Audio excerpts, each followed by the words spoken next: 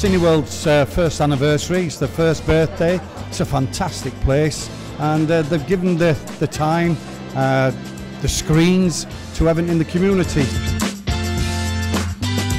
They are watching Angry Birds in our super screen. It is the biggest screen in Liverpool.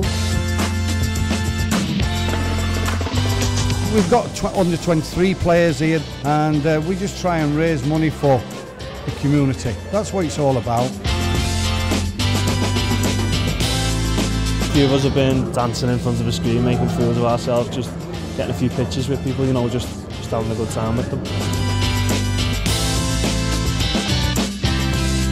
I think what they're hoping to achieve is obviously for the charity to raise some money for everyone in the community, but also to bring families together. And brought my 2 grandchildren here, and they can't wait to go and see Angry Birds too.